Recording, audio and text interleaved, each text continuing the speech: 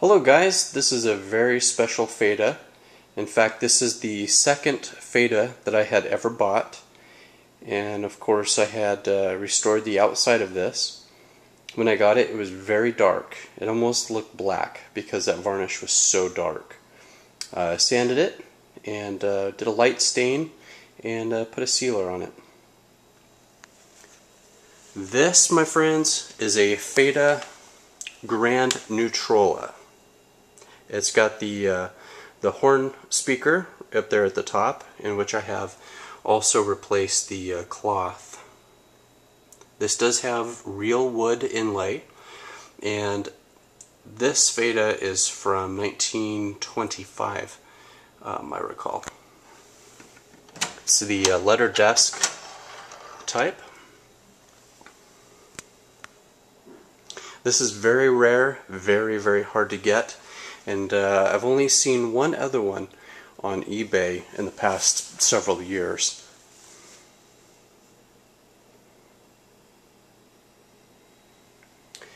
You know, video just doesn't do it justice, but this thing is amazing. And it's so big. It's really surprising how big and heavy this thing is. Here's the back of the FADA. And with all of my 1920s radios, I've made a wire harness that plugs up to my my battery eliminator. This one I have not electrically restored this, so this has all the original capacitors. And hiding back there is a 5 millifarad capacitor. I think this one only has one of those, maybe.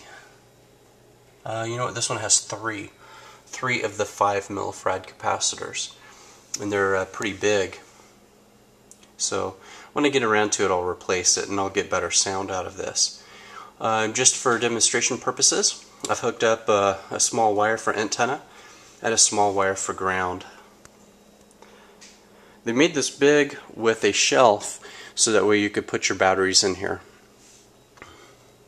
And it's kind of dark, so you may not be able to see, but here's part of the horn.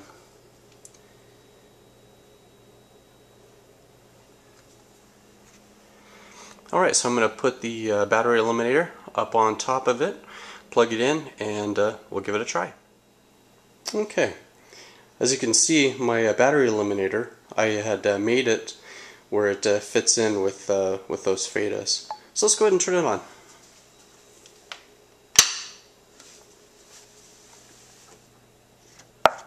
Messed up her eyebrows. Again, a reality star who thinks she's a star. Botched plastic surgery, or as we say, bad Botox. The Daily Beast studied the unhealthiest burgers in America. 100 hamburgers from the country's most popular chains: In-N-Out, Wendy's, Hardee's. That would also be Carl's Jr., Hardee's, same thing. They also included some sit-down restaurants, Applebee's, and Perkins. And among the worst offenders, Chili's Jalapeno Smokehouse Burger. 1,750 calories, 40 grams of fat, 5,250 milligrams of sodium, 72 grams of carbs.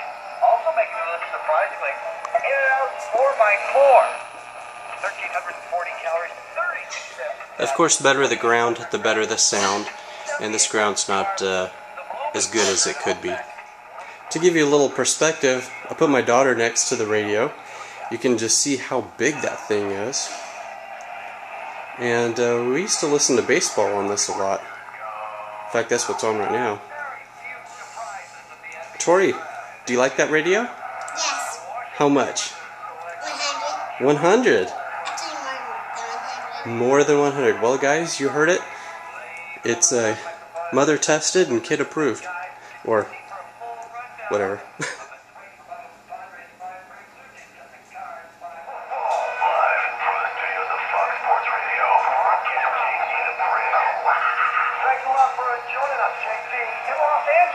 Typically, I'm in Vegas. I'm in LA for the weekend.